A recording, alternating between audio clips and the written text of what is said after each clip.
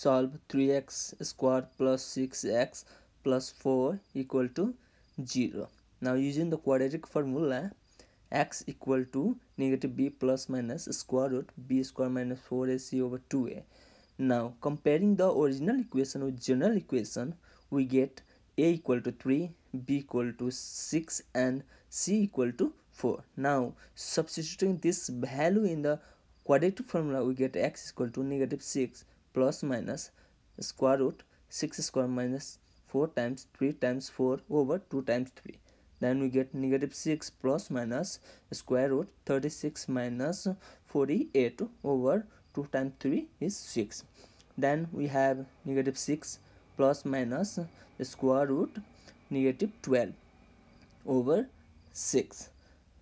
Now we usually don't have like square root of negative number doesn't have a real solution, but we can write in the complex solution. So you can write negative 6 plus minus square root 12 times square root negative 1 over 6.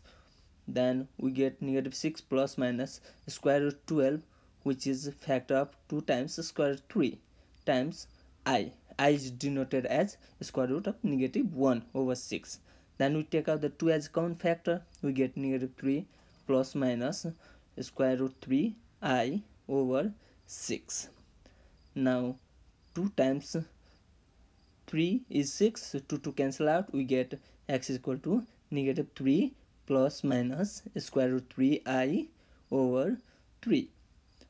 Then x gonna be equal to negative 3 plus square root 3i over 3, or x is equal to negative 3 minus square root 3i over 3. These are the solution for the given equation.